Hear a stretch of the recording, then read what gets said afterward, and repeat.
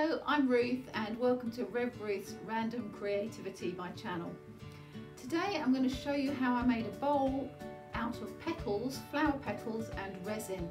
It looks really delicate, but it's actually quite robust and I think it's really beautiful. It was an experiment. I thought I'd try it and see what happened, and I really like the end result. I hope you do too. Enjoy watching. If you like it, do click the like button, share with your friends, and if you want to see more of my videos, do click that subscribe button. Thanks for watching.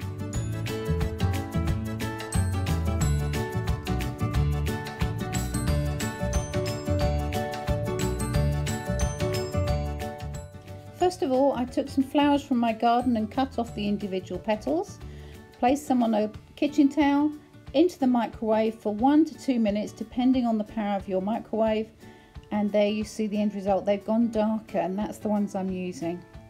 I also made some rose petal, dried rose petals as well, that I'll use for another bowl later on. So I've got some clear resin on the plate and I'm dipping each individual petal so that it's completely coated in resin. Now at the beginning the resin is quite fluid still, so I take time to drain off as much as I can from each petal. You don't need much resin at all, and the more resin you have, actually the thicker the bowl is, the less delicate it will look. So I take time on each petal and then I place it on some plastic so it's not going to stick, into the pattern and the design that I want.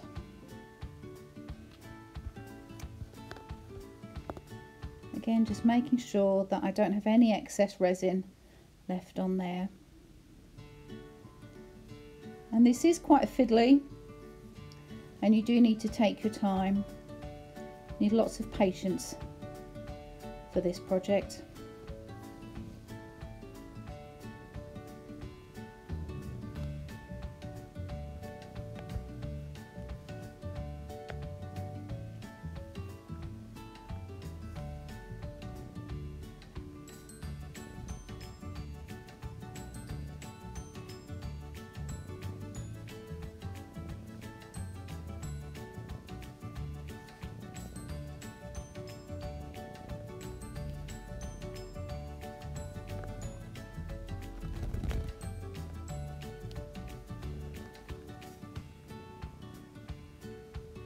So I start with a centre of 5 petals, and then you'll see I fast forward it so you can see how quickly it builds up. Now next time I would use less. I'd start with the 5 in the middle and then use less as I go out, because I think it's actually a bit too crowded, but it does give it extra strength having more petals. You can see I'm just making sure that each petal is laid on top of some other petals, that they're all touching, so that they give a good pattern and they each strengthen the petal next to it. As I say, next time I would make it thinner towards the edge of the circle. And then once you've done all that, leave it to dry and cure until it's not sticky, but you can still mold it. And then I molded it into a bowl.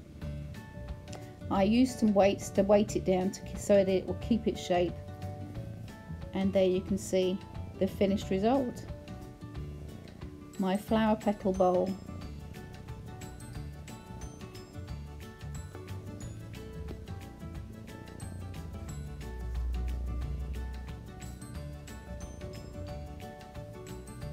I hope you like it.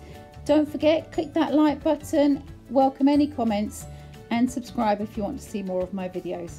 Thanks for watching.